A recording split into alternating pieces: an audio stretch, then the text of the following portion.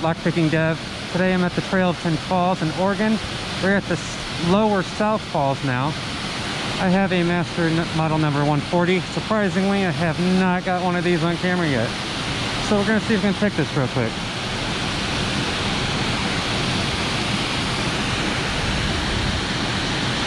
Alright, going in.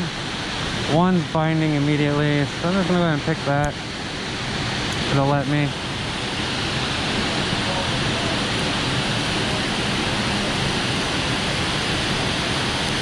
There we go. Got pin 1.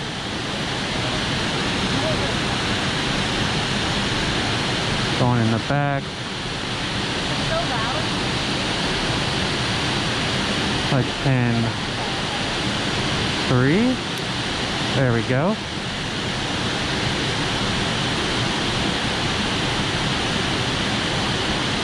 Pin 4.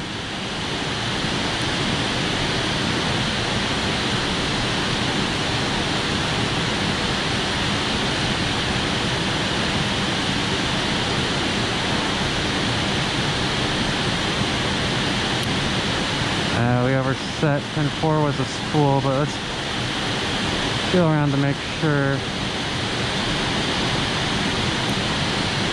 Yeah, pretty sure we overset it.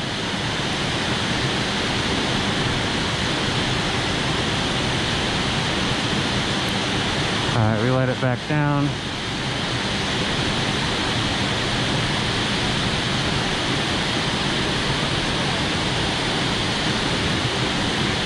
Not that pin. There we go. Pin 3.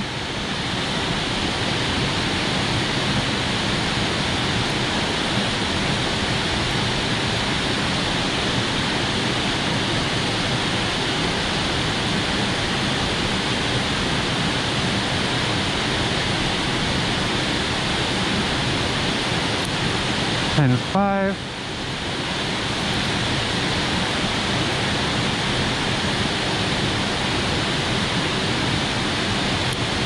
Pin 2.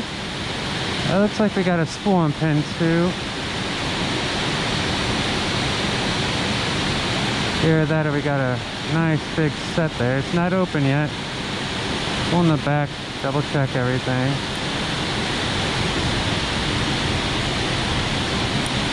That is not a pin, that is the core.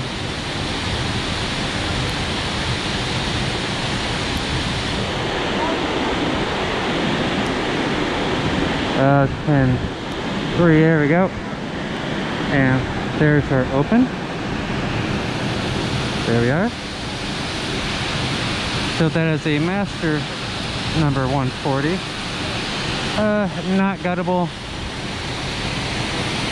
I don't see a pin on the side. There's one right there. Well, actually, maybe I'll get home and drill this out and see what's inside, because I don't have a key to this thing. And this is the lower South Falls at the Trail of 10 Falls in Oregon. See if we can get it there. There we go. Take you for a walk around there real quick. You can actually walk behind them.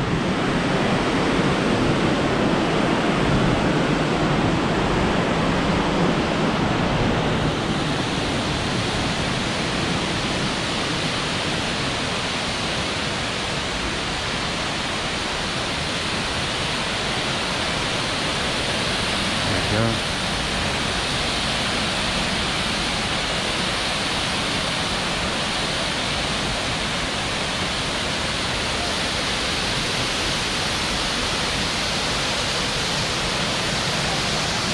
This is where it gets pretty loud. If you haven't noticed in the other videos, yeah, the falls get nice and loud.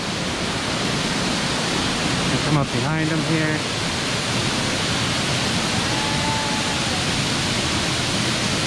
And here we are, walking up behind. See, they are flowing. See if we can look down. There we are. The trail just keeps going around. But again, this is the second view. This is the lower South Falls at the Trailton Falls in Oregon. All right, we're back home. I got this 140 gutted finally.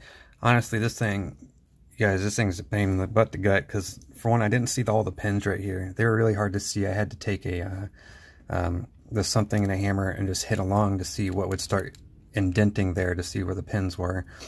And after that, I bricked it actually. One of the driver pins I think fell in this core retaining groove right here. And man, it took me a couple hours, but I finally got it out, and here we are. You can see that the pins inside are actually really good. So we have a spool, and a lightly serrated pin right there. These are all the original pins that were on the inside. And here are the top pins. I had to replace these two spools right here because when I bricked it, I was pulling on it so hard, I actually warped these pins a little bit. But you can see that it is full of security pins. And again, yeah, we have our core retaining groove right here, which I made another bolt and cut another a hole in that bolt right there. That way I can fit a flathead screwdriver in it. I just used a saw and did that. And then with our with how the actuator works, so we have these two nubs right there. The core right here. See the two nubs. You stick it in, you turn it slightly to the side so it fits around them, and then it rests on the two nubs like that. And then when you turn the core, I'll turn the left nub up, the right nub down. So you can get a look at it again. See that left nub, when we turn the core, it'll go up, and that right nub will go down, and that'll pop our shackle. Let's show you that real quick. There we go. And again, this was the Master 140. If you do gut this and you decide to take the endeavor, just be very careful not to brick it, and be very, very mindful of that that core retaining hole in the back right here. This hole right here, because you don't want to brick it. So an option would be is if you get this pin out first, the fifth pin right here, if you get that out first, keep turning the core all the way until the Bible lines up right there. That way you can pull it out. Otherwise, this was the Master 140. All right, everyone. Thanks for watching.